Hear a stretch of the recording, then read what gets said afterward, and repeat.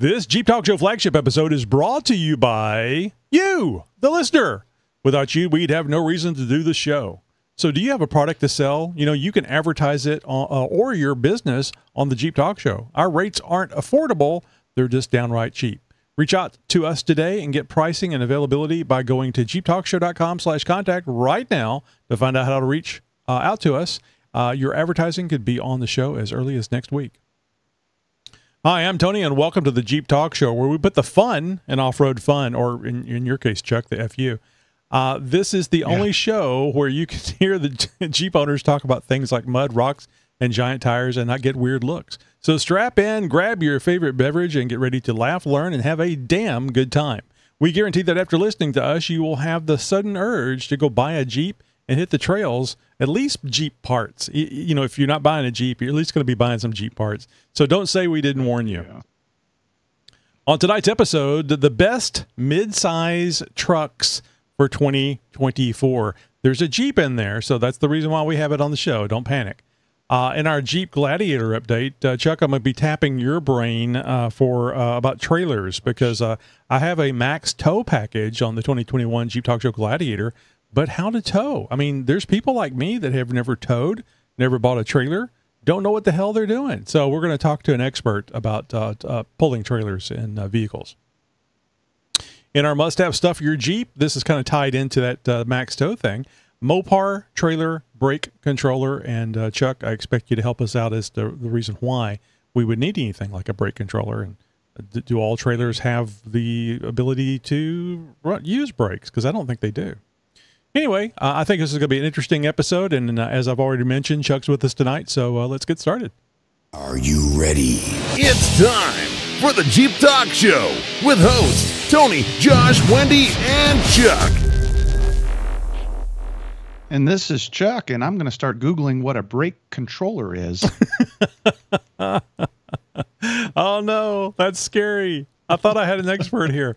So if you're watching this on YouTube or someplace on social media, watching the video, and that's what I'm talking about when I say watching, Chuck is out there in the sticks in, where are you? Hawaii, California? Where are you located, Chuck?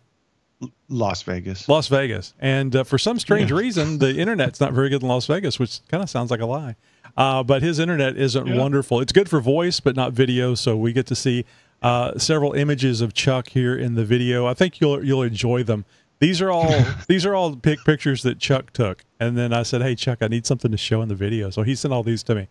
Chuck, there's one of those pictures. You look like you're drinking cans of beer in most of them, but there's one picture where you have a glass full of ice, and I'm thinking that's Coke. It's either Coke, Tab, Pepsi. What do you got in there? Probably not a normal drink. Yeah, probably. You're outside. You're standing next to a fire. You got your cowboy hat on, and I just thought it was strange because it doesn't look like beer. Yeah, I probably drank all my beer and broke into the liquor cabinet. Oh, and, just okay. So all of her stuff. It's one of those brown adult drinks. Yeah, what else do you do? Screw it, I don't care. Yeah, okay. Well, speaking about what else can you do, this is I think this is kind of interesting because there's been several changes in the Stellantis organization for America. Our most recent one was a friend of the show, Jim Morrison, being moved over to a different area. The performance parts, I believe, is where he was going to be moved to, and I think it's going to be good for Jim. But we would have liked to have seen him take over the whole North America operation in a higher position from where he was. But anyway, this story has to do with Stellantis' new North America boss.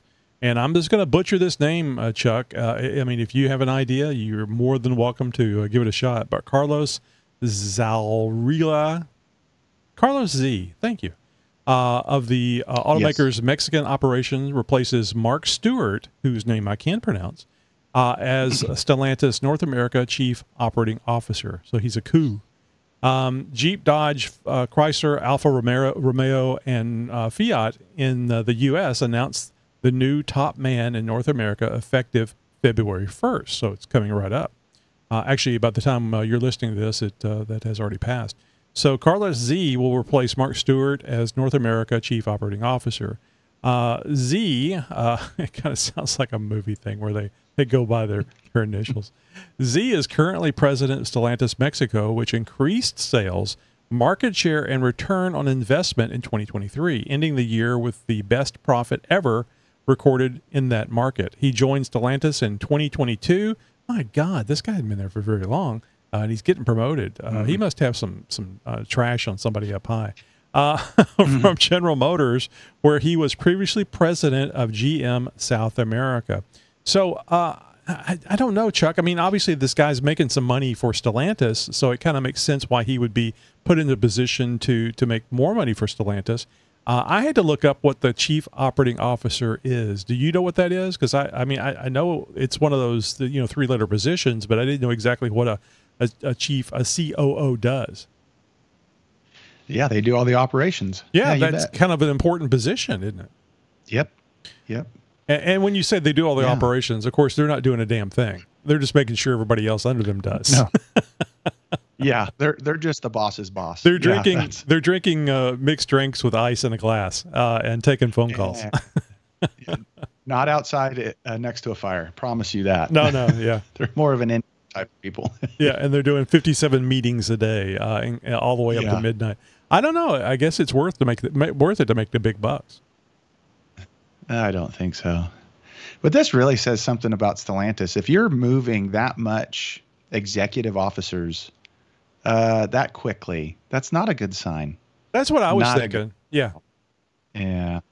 Something wrong with it. Well, I mean, their sales are down. They're having some issues with selling. I mean, that's one of the reasons why the Gladiators are so down in price, because they're having trouble moving them. Gladiator's a wonderful vehicle, and I don't know why anybody's not buying them. I mean, interest rates are up, so you got to wonder why companies make changes like this, unless it has to do something with appeasing stockholders.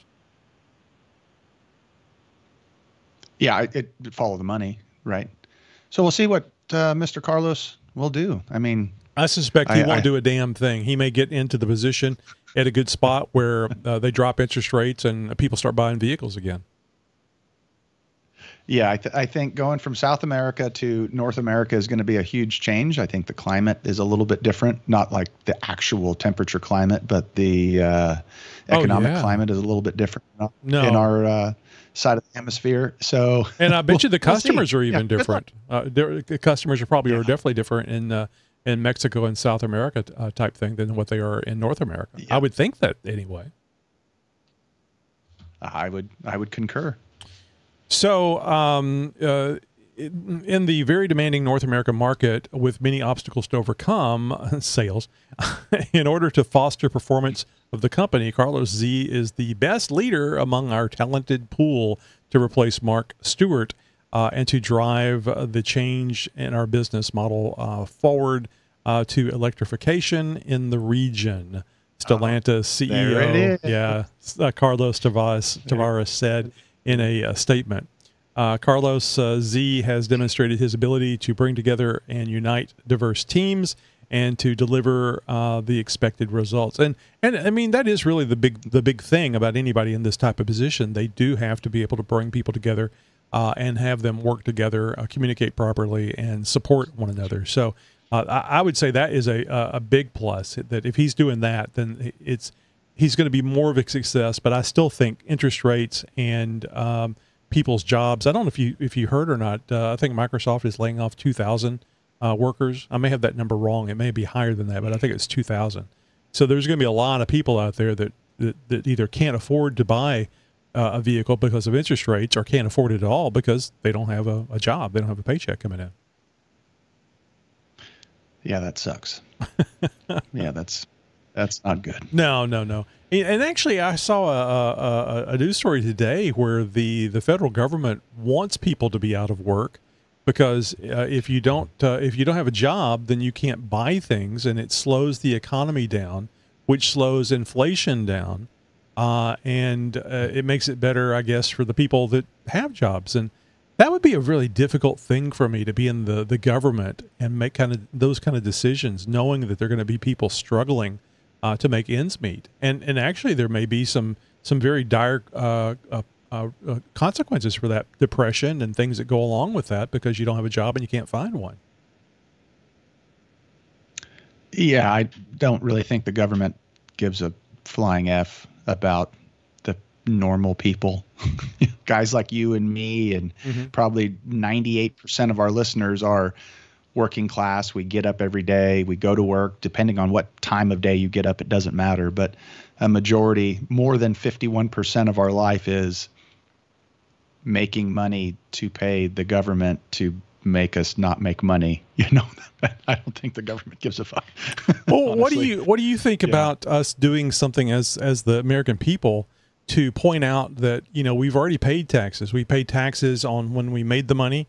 We pay taxes in sales. We pay more taxes here, and we're double, triple, and quadruple taxed in some areas. And I don't think that's the right way to go. I was surprised to find out. I'm not a big history buff, but I was surprised to find out not too long ago that before like the 1920s or something, there was no federal income tax. Yet the country still existed. Yeah, it's the federal taxes are just 100% government thieving. They're stealing.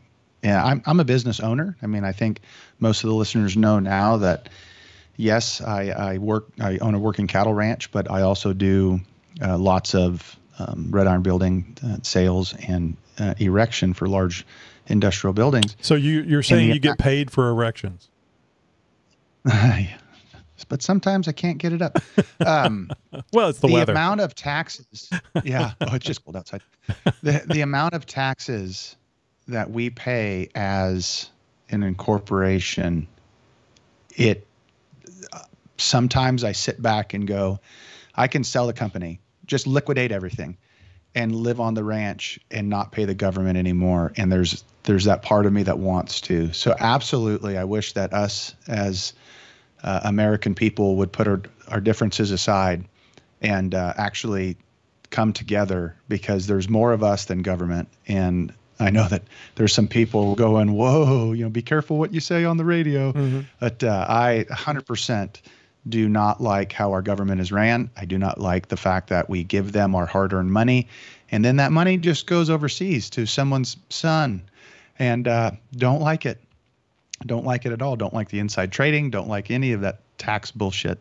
I think it's 100% wrong. Yeah, and I don't understand why Congress is there to make sure that people that are doing things incorrectly or using their political position to line their pockets.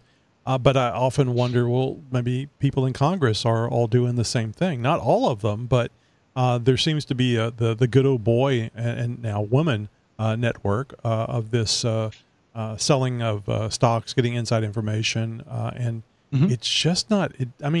People don't trust our government. They're not there for us; they're there for themselves. I honestly think that your public officials, whether they're in the House of Representatives or any kind of Senate or anything, it should be just like getting picked to go and sit in court. Whatever the hell what is that? When you get subpoenaed to sit and be on some panel. It's a jury summons. Yeah, that's been my thing that I've said, is that political office ought to be like getting a jury summons. So you don't want it. Right. You get it for two. You get it for 2 years. Yeah, you're in there for 2 years. You don't want to be there. Yeah, you don't want to be there. And then it's going to be guys like you and me, and we're going to go in there and look at these people that are just filthy rich, stealing from Americans, and go, you're done. Well, it's so funny how the math just doesn't add up. They make $174,000 a year, and they're worth $32 million or $200 million. Right. But anyway, this is a guy like me. I'm sorry? Could you see a guy like me as the House of Representatives, like speaker or whatever? I get up there. That would be so funny. You sons of bitches. Let's get this MF. Yeah, they think Trump is bad about saying hurtful things. Oh, shut up, you little wiener. Sit down. Yeah, exactly. Give me that gavel. I'm going to pitch you in the head with it. So anyway, back to this story. I wasn't trying to go political there, but you see a lot of these same political things going on inside of corporations. And the bigger the corporations, the more you see. And you see of this, I believe. So I still maintain that I don't think that this individual has the ability to make any changes, significant changes, where it's going to make the interest rates go down or make the economy give you a job, so on and so forth. So there's not a lot he can do. Only work on the stuff that he can do, which is ultimately what we all do. Is that we just do the best we can with what we have, and cash the paychecks as long as they're coming in. So anyway, don't feel bad for Mark Stewart, who is leaving this position for Carlos Z. He is going to be moving over as CEO and president of Goodyear Tire and Rubber Company. So he's still going to be in the game, but with a larger number of vehicles, because Goodyears run on anything, not just Jeeps. Mm-hmm. Yeah. Good for him. All right, so I want to mention this really quick. This is I want to talk about the Jeep Talk Show flagship guest host. We've been doing this for a couple of months now, and you may not have caught it, or maybe you were wondering about it. So I just wanted to bring it up and discuss. So obviously we got Chuck here today. We've had Josh. We've had Chip. We've had various people that you've heard on the show in the past, whether it be on the roundtable episode or on the show as a guest. But we're changing things up a little bit. We were going to. We like coming up with new things to improve the show for you, the listener. The latest change is having guest hosts for our second weekly flagship episode, so the one that comes out on Thursday. And by the way, a quick rundown on the episodes. Tuesday is our flagship. It's the first show that we came up with and did for so many years. So that's why we call it the flagship. We could also call it classic, but I think flagship sounds better. Sounds more impressive to me. So Wednesday is our roundtable episode, which is our Zoom meeting, and where we have the usual suspects, the Zoom people, joining in and either talk to a guest that we have or answer a series of Jeep-related questions. And Thursday is our second flagship episode, and that's what we're recording now. And those come out again on Thursday.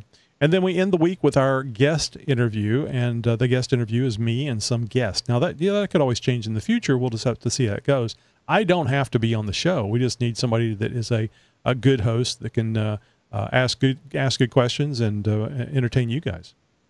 So you, like I was saying earlier, you may have noticed over the last few months, we've had various co-hosts for the second flagship.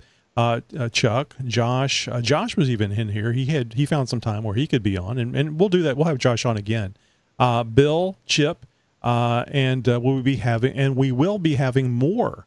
So you'll get different voices, different opinions, and different experiences. Mine will all be the same unless I change my mind on something. Like maybe I might change my mind going from steel cable to synthetic. Nah, that's not going to happen. Oh, no. Don't be dumb. So, would you like to be a guest co-host? This is open to anyone. Keep listening and watching for more information on how you can be a guest host for the show. What do you think, Chuck? Good idea, bad idea? And don't consider my feelings here. Speak your truth. Speak my mind. I think it's great. I think there's a lot of different subject matter experts. And I definitely am not one of them that knows everything about everything. Tony, you do. No, you have to know none everything. of us do. That's why you're the number one guy. And it's wonderful to hear the different viewpoints. I don't always agree with them. Usually I throw empty beer cans at the truck radio as I drive down the road. But yeah, I absolutely love it. Absolutely love it. Good. Glad to hear that. So moving on. Now, Chuck, I know you're a big truck person, mainly for business. Mm-hmm. You're absolutely a big Jeep person, but you do like good trucks. What is it? You have a Dodge Ram for work, right? Yeah, we've got a fleet of Dodges. They're kind of a tried and true motor. The Cummins motor is a great motor. We don't have anything other than 3/4 ton and larger. Mm-hmm. I think we have 2 or 3 3/4 ton fleets in the fleet, mostly 1 tons and a handful of dualies and stuff. But I love them. They're good trucks.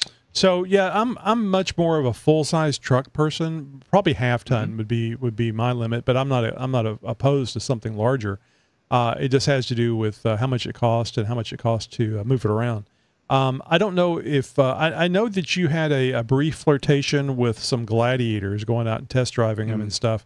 But have you looked at any other or considered any other any of the other mid-size pickups? I didn't know there was any. I really didn't either. I don't shop. The only one. Yeah, I don't shop. If it's not a Jeep, what do I care? And I don't think that's true for all our listeners, and that's one of the reasons why I'm going to be talking to you guys now about these mid-size trucks. So, best mid-size trucks for 2024. I have heard of this truck, the Chevrolet Colorado. Have you heard of this one, Chuck? Oh yeah, mm-hmm. Yeah. Yep. There's been a lot of talk about it. I was always a Chevrolet guy. I really enjoyed the Chevrolet vehicles, but they just really don't seem to be made as well as other vehicles. That's just kind of my feel on that. I mean, I have not had a Chevrolet truck since, I think the last one I had was '83. Yeah, they've changed a little bit. Oh yeah, and the square bodies were pretty. These new things are just butt ugly. The square. Yeah. I know things change, and you have to update the styles and stuff. But the 2024 Chevrolet Colorado, it says, and I don't know that I agree with this. Why does it stand out? And these are the things you really want in a pickup truck, I think. Good ride, handling, powerful engine. I can go with powerful engine. Strong towing, refined interior. Give me a break. It says it could. The reviewer here says it could be better. Only one cab bed combination, 4-door short bed. Starting price is $31,000, which was a little less than what I thought these things cost. But maybe I'm just thinking about full size trucks. Yeah, that's not a lot of money. But it says starts at, and you know how the starts at price is. 100%. Yes. It goes up from there. Now, I have never owned a Toyota, but the next one on our list is the Toyota Tacoma, which I think everybody has. I guess maybe unless you were an owner and you had a problem with it, everybody thinks highly of the Toyota trucks. Is that your opinion, Chuck? Yeah, I've owned a couple of them over my life, and I've blown both of them up, blown both motors. So they can't handle what a guy like me will hand to it, but you can bounce them off trees all day long. They're great. So why it stands out: strong power and torque, enormous configurability, which that must mean aftermarket stuff. Loads of off-road options, quiet, refined ride, manual transmission availability. Could be better. It says coarse engine, which I don't know what that means unless it's just it's not nice and smooth like an electric razor or something. It is on the expensive side, but I think that goes along with people thinking highly of them to start with. Limited, not as plush as it could be. Manual transmission is clunky. It sounds like a truck. All these things sound like a truck. Maybe that's why they're successful. It sounds like some little pretentious man, Yeah. It's just not as nice. My cup holder isn't in the right spot. It's not ergonomically correct. Shut up. My cup holder is a left-hand thread instead of a right-hand thread. Yeah, little. And I have to think about it every time I go to unscrew my coffee cup out of there. People are going, they come in threads? You can thread them in there? That might be a Jeep Talk Show $1 million idea for the people that the cup, bounces around, or maybe they get a little too aggressive or something. You could actually screw the coffee cup into the cup holder. But no, that's not going to happen. So it could be a lot of calls from people going, I can't get the cup out and I can't remember which way to turn. It's righty tighty, lefty loosey. Wait a minute. What if I'm in the passenger seat? Yeah, exactly. Is it lefty tighty, righty loosey? Well, tight is right. So go with whatever you like. So the next one on the list, and I don't think these are in any particular order, since the Gladiator is not on the list yet. So that's why I'm gonna go that direction on that one. But they didn't say that it was like number 1 through 5 or number 5 through 1 or anything. But the next one on the list is the GMC Cannon. It sounds like a good Second Amendment vehicle. Why it stands out: luxurious interior. In Denali. Yeah, Denali. Yeah, the top of the line one. Strong powertrain, good ride and handling. So it's not pristine ride or like somebody using the word mauve or something. I mean, mauve doesn't really fit here, but I just remember that as being the only other color I know the name of besides red, blue, and white.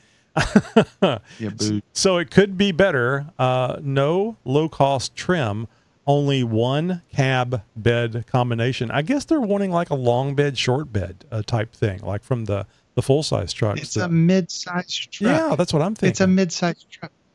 It's for the guys that live in town that don't need anything big, but they want a pickup. So you buy a little car with the bed on it, like El Camino. You remember the El Caminos? Sexy ride. Yeah, my dad wanted one of those El Caminos, like in the mid '70s, early to mid '70s. Yeah. And but he finally bought a truck, an actual full size pickup. After I bought my '83, he bought an '84 pickup. And I thought that was pretty cool that he thought highly enough of what I had selected that he picked something similar. His wasn't four-wheel drive, of course, because he didn't need none of that shit.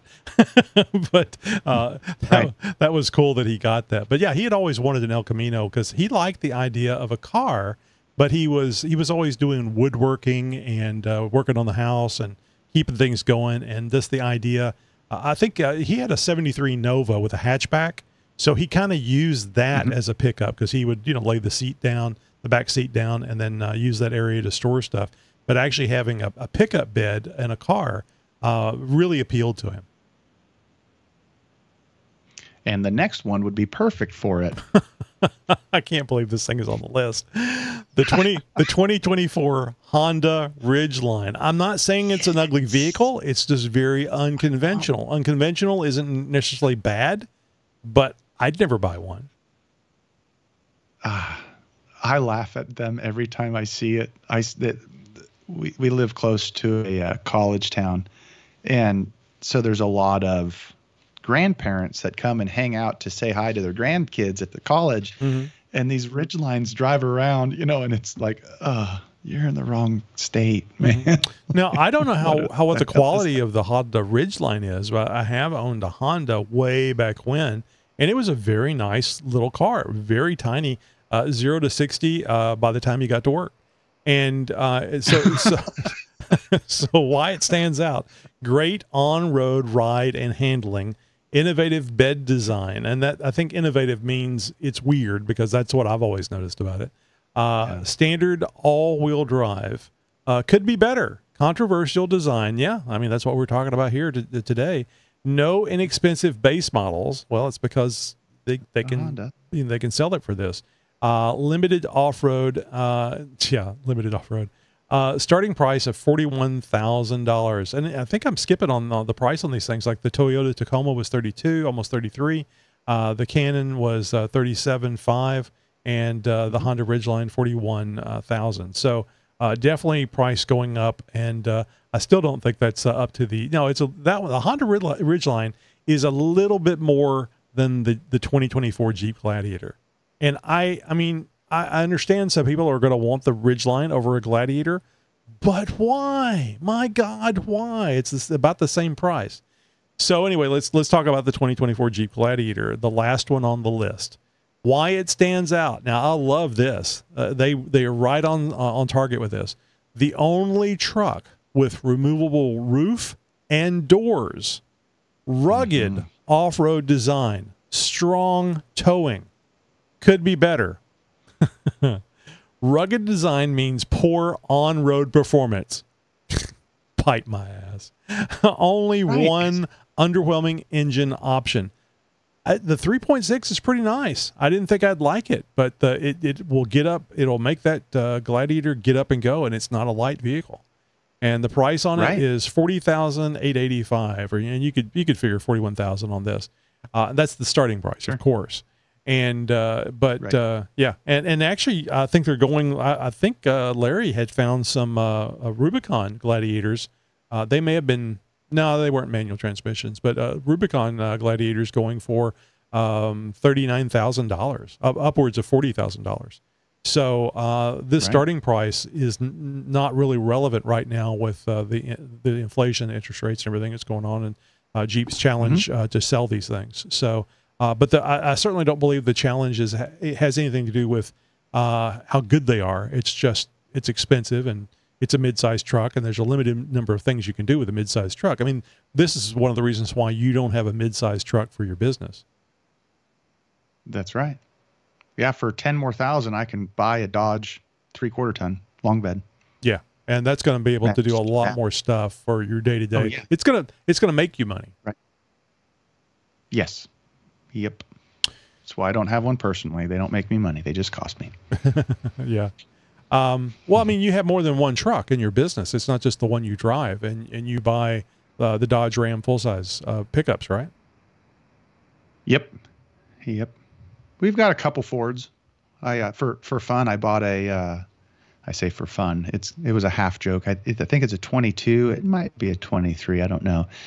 But I went and bought a Ford 1-ton and didn't click any option, and it actually showed up with manual windows and manual locks. Oh, wow. And I gave it to one of the guys, and he looked at me like, "Are you kidding me?" Like that. No one even. Who would have thought? So he's always having to roll his window down, and it was in the 40s. Yeah, I think it was like 43,000, and it's a 1-ton full-size four-wheel drive Ford. You know what you should do is you need to go someplace, antique shop or something, and get one of those rotary dial phones and put it in there and say, "Hey, I got you hooked up for on roads work site communications." There's a lot of people that don't know how a rotary phone works. We still have one in our house. Do you? That's what's actually wired in. Yeah. Yeah. And when everyone loses power and they start freaking out, we can just keep calling. It don't matter. It's perfect. Yeah, exactly. Gladiator. My name is Gladiator. Gladiators. Are you not entertained?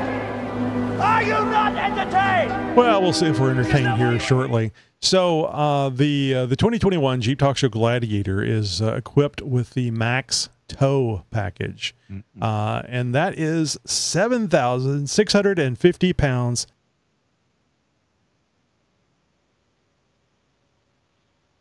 And that is 6,650 pounds compared to the 4,000 pounds of towing goodness in manual or 4,500 pounds in automatic.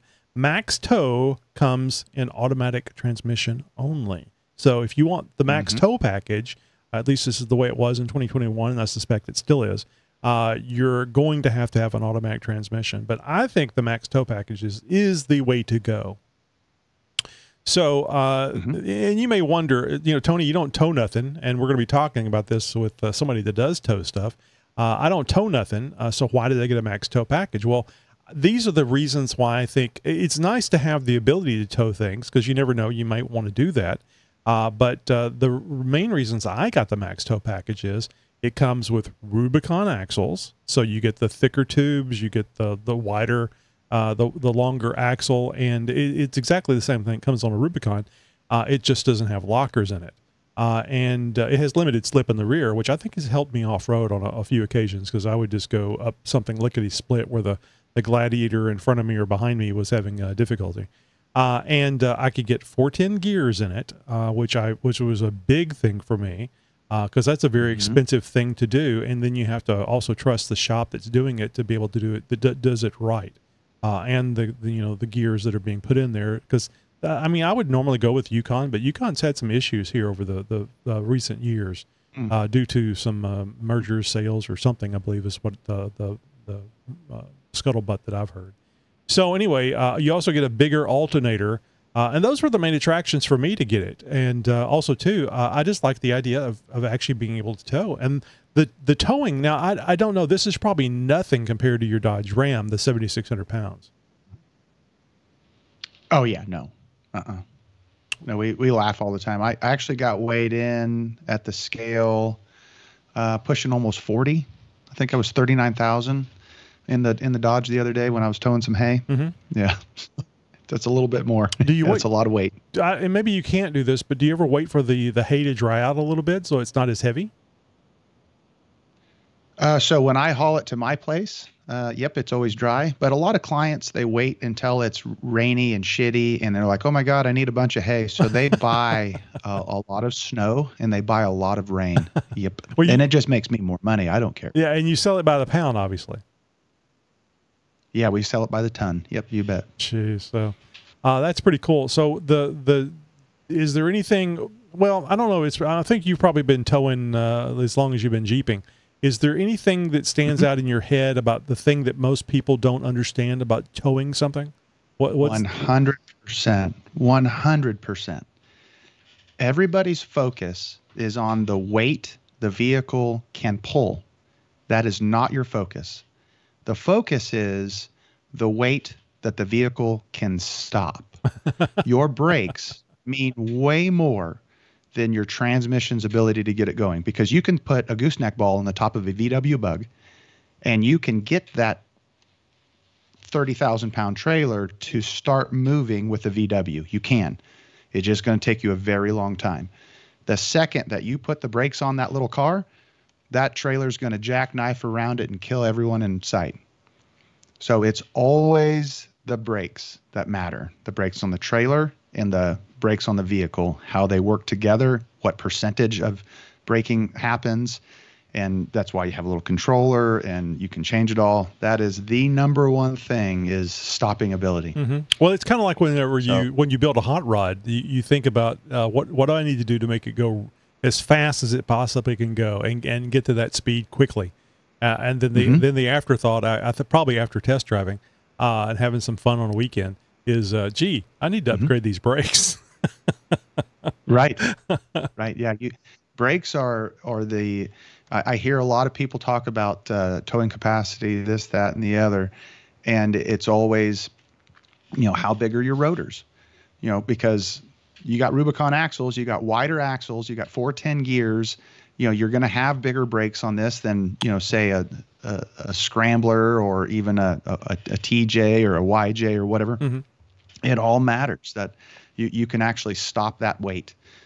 You have to. So do you get brake fade? I would imagine you do get brake fade depending on the size load that you're pulling. What do you mean by brake fade? So as you're using the brakes to stop you and the load, the brakes, the pads will heat up, the rotors will heat up, and then my God. And then the brake fade is your inability to stop. Getting back to that thing about stopping, yes, once you get it going. So the number one reason that we went with Dodges is my personal vehicle is a 96 Ford F350. It's a dually. Single cab with a longer 12-foot bed on it. Beautiful, beautiful truck. It has drums in the back because it's a 96 with little baby rotors up front. And I was doing some steel work where we used to do, metal work and things like that. And I went to stop and it pushed me right through a red light. And it's a manual transmission with a gear splitter in it. So I'm grabbing gears. And that truck nope. It just didn't have the braking ability. And I ended up stopping in the middle of the intersection right as a grandma on the little, Honda, Corolla drove by or whatever. Oh, I'd say Ridgeline, Honda Ridgeline. Yeah, Honda Ridgeline drove by. Like I almost T-boned her. And it was me, I think one of my sons and a good friend of mine that went up to weld for this ranch up north. And it shook me up. It shook me up a lot. And I realized, because I'd been towing for a long time, but I finally started pulling lots and lots of heavy weight. Like my smallest piece of equipment is, 14,000 pounds.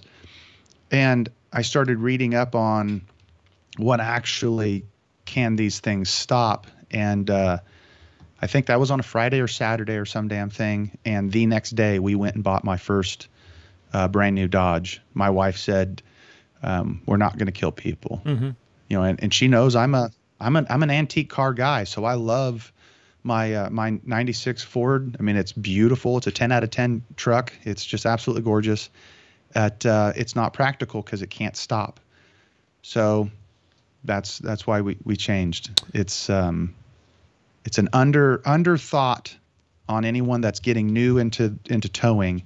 You just don't think about that. You think, oh, how much horsepower do I have? How much you look torque? at it. This is a dually. This is a 350. Yada yada yada. This is and then is there any information that you can get other than just asking people or going to Google? I mean, do they have this information at the dealerships about stopping power? Not really, because all the sales guys, they all say, oh, it has this much torque and this much horsepower and it's got this many gears. And you go, okay, yeah, but what's your 60 miles an hour? How do I stop they it? Say you can, you can, all my Dodges, you can tow 40,000 pounds. And I go, okay, is that just the trailer weight or is that the trailer and the truck weight? And they just look at you and blink, because a lot of times they think, oh, I can pull 40,000 pounds. No, you can't. You can pull 40,000 pounds with the weight of the truck included. And people right now are going, no, that's not true. Bullshit. That's true. Because I have grenaded, well, my current truck, I broke the front axle towing. 2 other trucks, I blew transmissions up, and I went back to Dodge and I said, hey, that sales guy right there said I can tow 40,000 pounds. Here's my scale tickets at, 40 to 41, 39. And they look at me and they go, that's crazy. I go, well, that's what you said I can do. But you said. But you said. And that's why now my wife, because we've outgrown the brand new Dodge Dualies, that's why we have a Peterbilt and a 53-footer. And I'm 85.5 is my max weight that I can do. And I touch that all the time. I come out of the scales one time at 93,000 pounds or 94. And it's like, oh shit, that's too much, because the truck can't stop it. Right. And I remember us talking. A big boy truck. Yeah, I remember us talking about that Ford F350 and how much you loved that vehicle. And I think you still have it, and I think that goes back to you loving it so much. There was nothing, and I'm sure I asked this, but I don't remember the answer. There's nothing you can do to it to increase the braking capabilities of it so that you could use it again. And I think the answer is yes, it is, but the cost involved was like not worth it. Right. It's like, hey, my Jeeps that I have that are all older than 1981. Can you run 40-inch tires? Yeah, but that would mean I just put a body on a whole different frame. That's not practical. And with this truck, my Ford, it's just not practical. Right. I mean, it's a cabin chassis, so it's not even a full width dually. It's a 3/4 width dually, so I can have a narrower bed, and it just has giant drum brakes. To try to switch those over to a disc brake, you're just yanking the axle out and putting a whole different axle in. That's interesting. Well, I didn't realize they still did drum brakes. That's interesting. Yeah, it's 1996. I mean, it's an old truck. I misunderstood. It only has 100,000 miles. Yeah, I misunderstood. The disc brakes is on the older one. I got you. So yeah, well, so it's got the front disc and rear drum, but anyhow, it doesn't matter. Stopping is the number one, and sometimes you just can't get that with older technology. Mm-hmm. So your Dodge Ram that you tow with now, or whatever it is that you use to tow with, other than the Peterbilt, what is the recommended towing capacity of it? I don't even ask anymore. Because it doesn't matter. So is it you just take it out and find out? Is that how you come up with knowing what it can do? Yeah. When I grenaded, I think it was a 19 or 20. I grenaded 7th and 8th gear on the interstate, and we just grabbed another truck and a trailer and put it up on the trailer, drove it to Dodge. I literally went up there and pushed the bumper and just kicked it off the trailer. Told them they can have it. Grabbed another. It was a cabin chassis, so instead of a box bed, which is the molded style bed, I just got a flat bed straight from the dealership. Mm-hmm. And I drove it right out. It's a big ranch that's right next to us. They got about 18,000 acres, and I was doing a lot of steel work. And it had, by the time I got there, 30 or 40 miles. Went down through the pinch belly and the Wally, that's the name of the pastures. Hooked onto a 40-foot gooseneck and drug it out, and had to put it in 4-low to get it out of the pasture and across the creeks and the rivers and stuff. And everyone's laughing, going, that truck's got 40,000 miles on it and you're maxing it out. Yep, it's a tool. My trucks are tools, like a hammer or a screwdriver. It's just, they have to make their money. And if they don't make their money, we kick them off and we get another one. Sure. So I don't care. We just do it. And like when we were building the cabin on one of my pastures, I had a little 35-foot gooseneck with all the framing material on it, and going across one of the creeks that we own, I mean, I snapped that front axle bigger than shit because you're in 4-wheel drive and you're towing, and you've got this anchor behind you that might be 20,000, 30,000 pounds by itself, and you're going across these creeks, so you're four-wheeling and towing, and you just snap shit, and you bring it back to them and go, hey, either fix it or give me another truck. I don't care. Mm-hmm. So, assuming that most people with a Gladiator, even with the max tow package, they're probably not trying to tow 40,000 pounds worth of hay. No. But maybe a trailer to take a built-up Jeep, or maybe a trailer to go get things that you need to bring back to your business or your house, probably your house. And this thing that says 7,650. I think I heard something that that 7,650. You should add in the weight of the Gladiator as far as what you're towing. So that is, I'd have to find out where you got that number from. Sometimes, like in the Dodge world, they'll say, "Hey, this truck can pull 40,000 pounds." That's not true. It's 40,000 minus the weight. So if this number is truly just your actual tongue weight of your the trailer, or not tongue weight, but just the weight of the trailer. Right. I mean, that's not a lot of weight still, because you have to add in the weight of the trailer. And if you get to a trailer that actually has brakes, the trailer itself is going to be, 2,500 pounds. So then that gives you only 5,000 pounds that you can put on it. Mm-hmm. Well, there's not a lot of newer Jeeps that even come anywhere near a 5,000. Yeah. I think John Lee mentions that his JKU it weighs in it's a little over 6,000 pounds. So this is right. This is a critical bit of information to make sure that you factor in the trailer. The weight of the trailer adds or takes away from that 7,650 pounds for the max tow. So if you're getting a Gladiator to tow your built Jeep, you really need to start thinking about not only the weight of the trailer but also the weight of the Jeep. Would buying aluminum trailer help you with that? 100%. Yeah, the lighter that you can get your trailer, the better. Mm-hmm. Yeah, I was really considering getting an aluminum trailer, but they are more than twice what just a steel trailer is. I know when I had to buy a brand new 53-footer step deck for the Peterbilt, because the one I had previous, I ripped the axles right out from underneath it.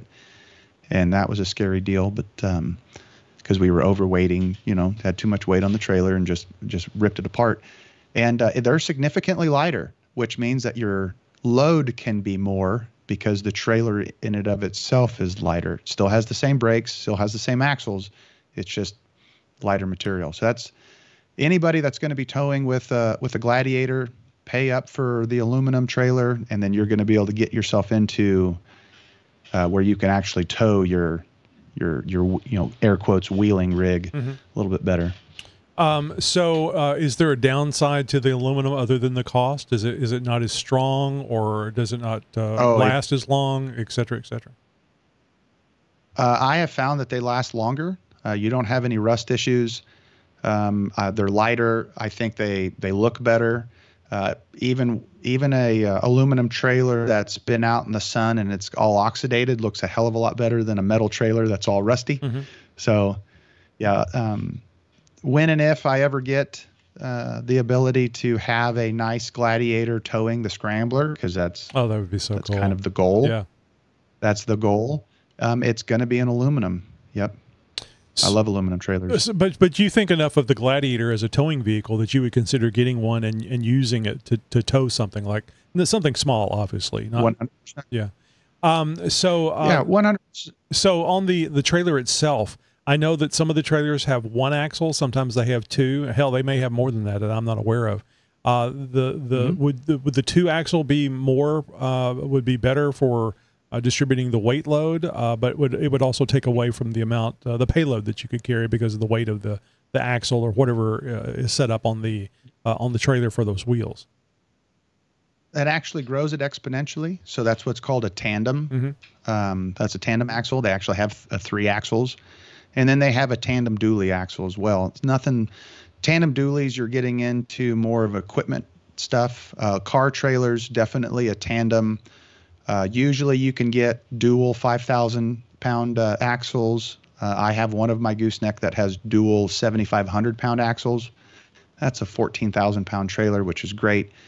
Little bumper pull, aluminum. If you get a twin, a tandem 5,000 axle, that gives you a capacity on that trailer of 10,000 pounds. But that trailer probably only weighs, 1,800 to 2,000, which means you can put an 8,000 pound vehicle on it. Now, that's way more than the 7,650 pound, 7,600 pound that your Gladiator can do, but you don't have to max it out. It's like buying a winch. If your Jeep weighs, 5,000 pounds, you want a 10,000 pound winch, right? You want to double it. So if you have a Jeep that weighs 5,000 pounds, you're going to want a 8,000 pound trailer or whatever, because you don't want to max it out. You'll get some funky things going when you're going down the road, and you don't want that. Right. You don't have to use it all, unless you're me, and then you use it all times two. But cheap. Well, you know what you can get away from. Now, not all trailers have brakes built into them. Is this correct? Correct. Yeah, there's a GVW. I think it's 5,000 pound. And if the listener knows what that number is, I think it's by the manufacturer, or the like Dexter axles, I think is 5,000 pound. That's the cutoff where you can start getting brakes on one axle out of the two, or both of them. I would always recommend getting both tandem axles with brakes on them. Mm-hmm. Makes sense. Because that's what you want. You want that trailer to stop itself. You don't want your tow rig to stop the trailer, because what'll happen is, like, as you go downhill, say you're coming down from, in my past, I'd come down from the Rubicon down 50, and that's some serious grades. If I didn't have trailer brakes, and all I did was I put the brakes on the truck, that trailer is going to try to whip past me. It's going to try to jackknife around me, because a trailer's not trying to stop. So like in snowy and icy conditions, like right now here in Kansas, we use the trailer brake control that's on the dash, or maybe it's an added thing. It's a little box that's underneath the dash, and you apply. Hang on a second. You're chopping. Trailer first. Hang on just a second. Your connection's bad. Dang it. That's all right. It happens. Give me a little chatter and see if it's cleaned up. Yeah, hopefully it is. Yeah, it's usually getting into some important stuff. Yeah, it's usually momentarily. So anyway, I think the last thing I got was about the icy type stuff. Was the last thing you said that I heard. Trailer wants to come around you, and then if you're on icy type things. Mm-hmm. So just take a pause and start with wherever you want to start, and I'll clean it up in post.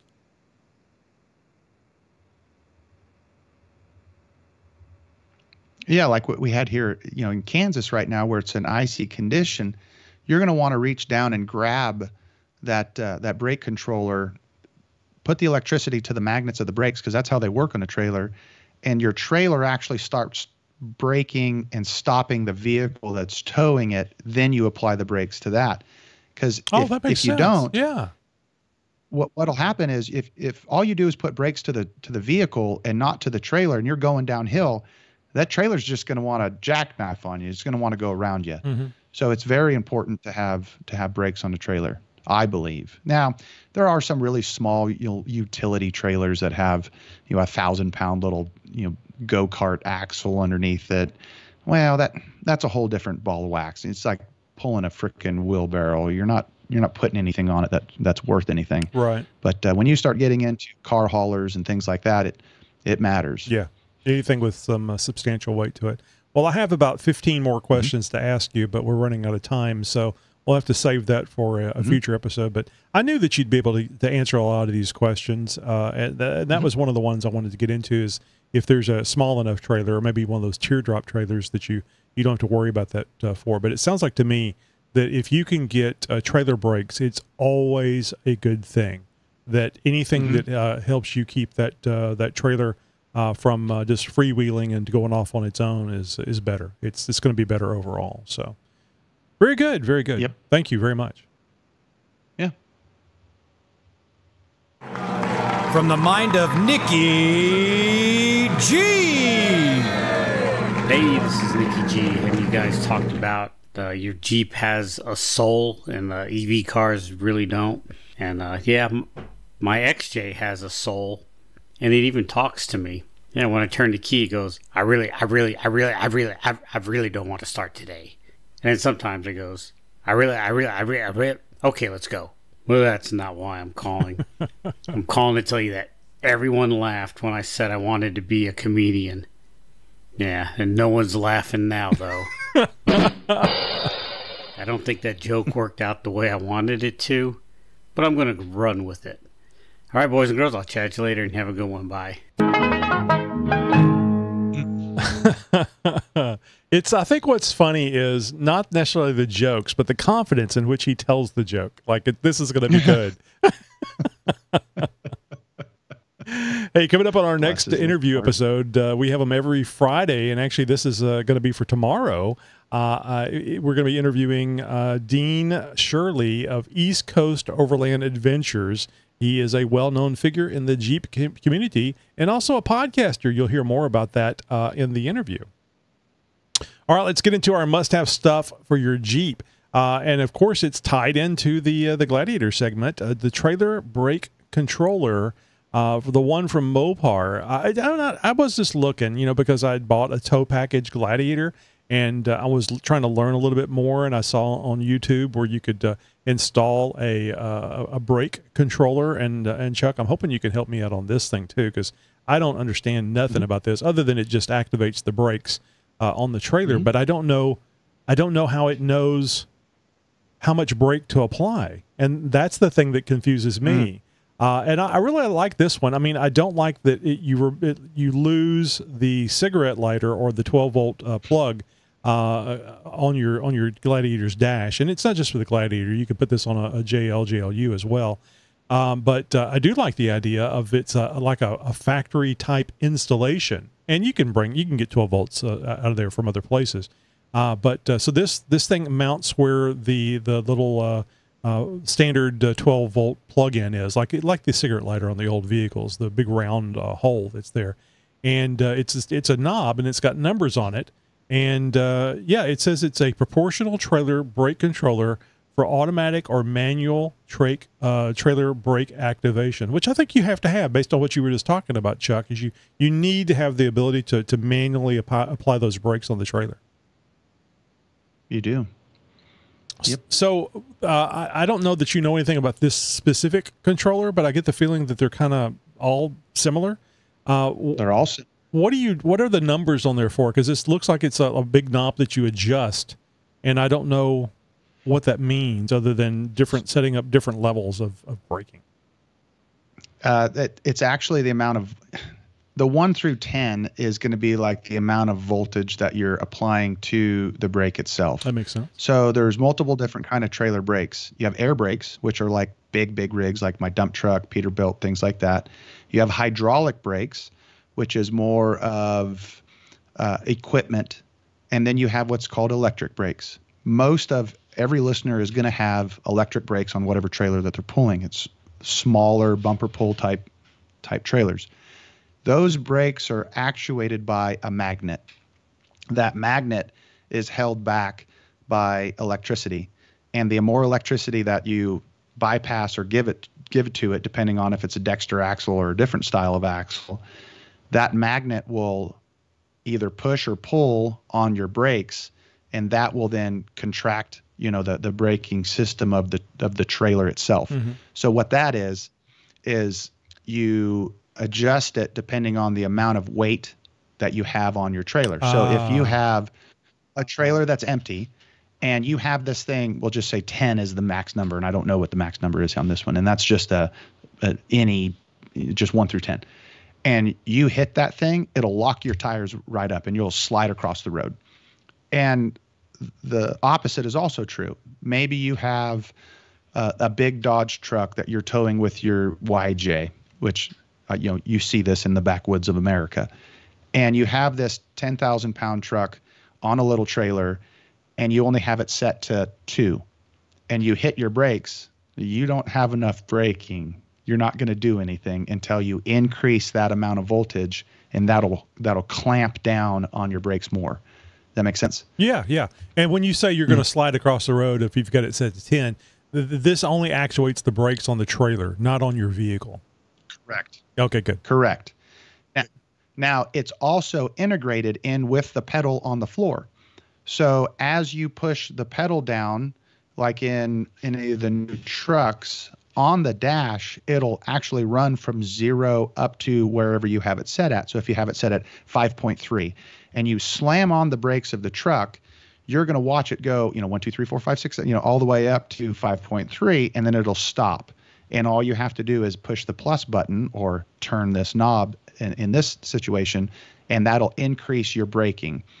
So if you want the trailer to brake more than the truck, you increase the dial, and as you put the brake down on your vehicle, on your Gladiator, your Jeep or whatever, it'll put more electricity to the back, and you'll have that 60% braking of the trailer and 40% braking of the vehicle that's towing it, depending on how you turn this knob. So the trailer brake controller will literally be able to tell how much force you're putting on the brake, your vehicle brake pedal. So it's not an all or nothing type thing, which sounds like it would have to do that. Correct.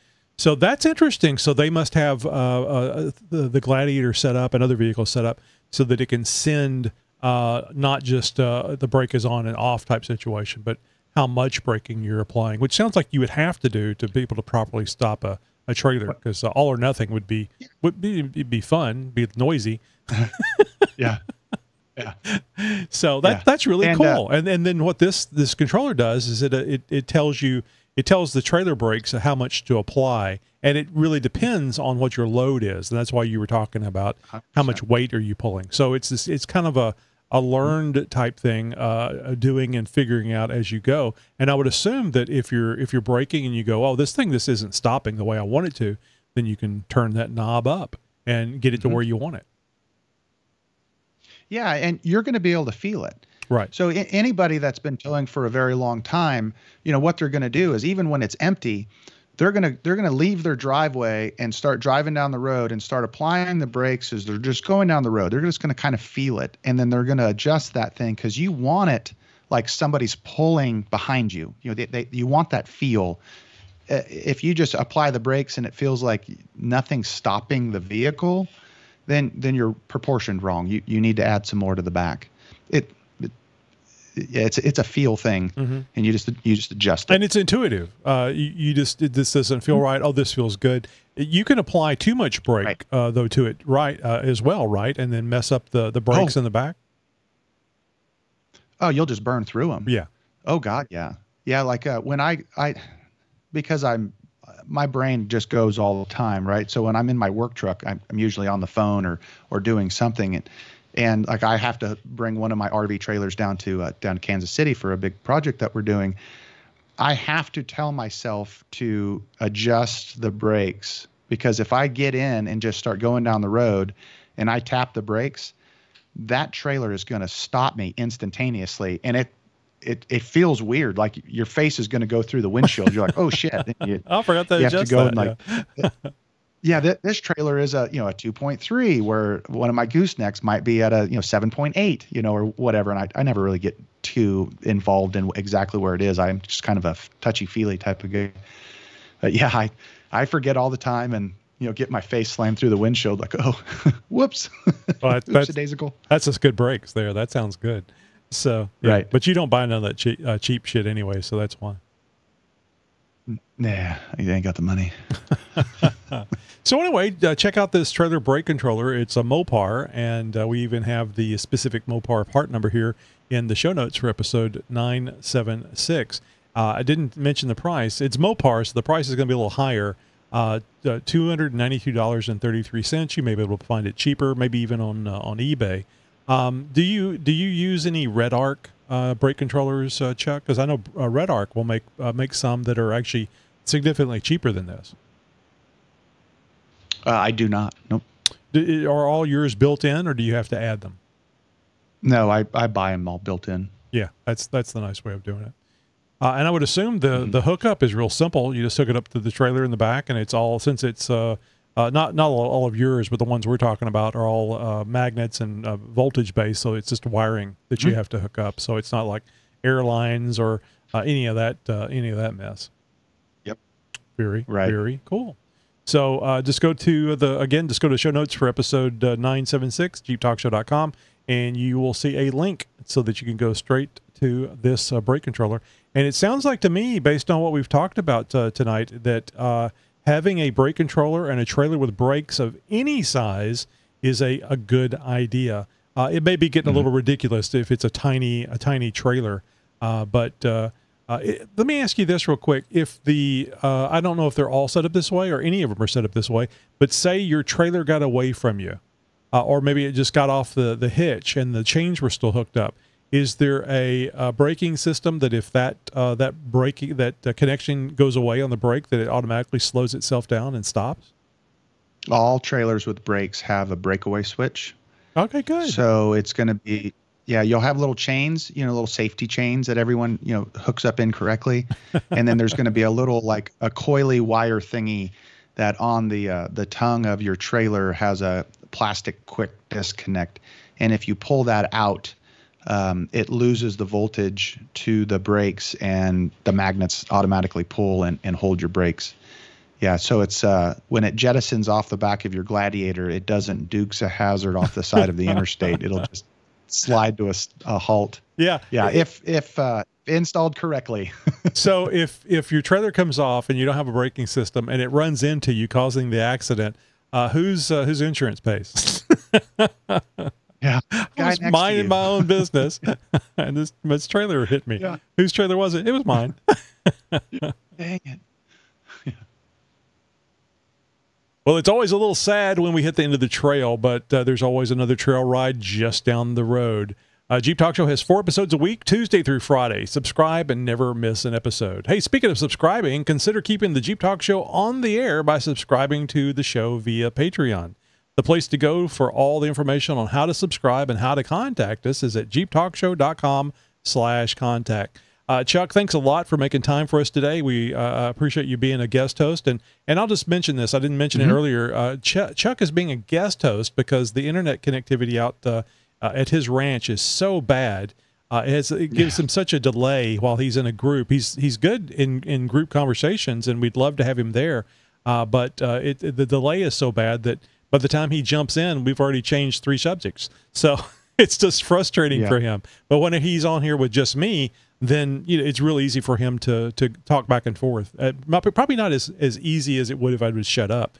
But yeah. I never get to talk about my Jeeps. Oh, I have a brand new Jeep, we were going to talk about the CJ7. That's right. This is bullshit. Yeah, this is so much bullshit. It's nice. It's a pretty Jeep.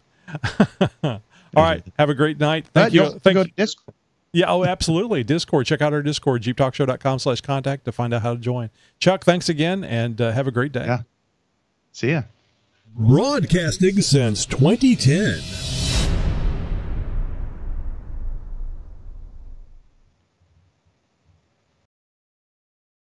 You're my friend. You're my new friend.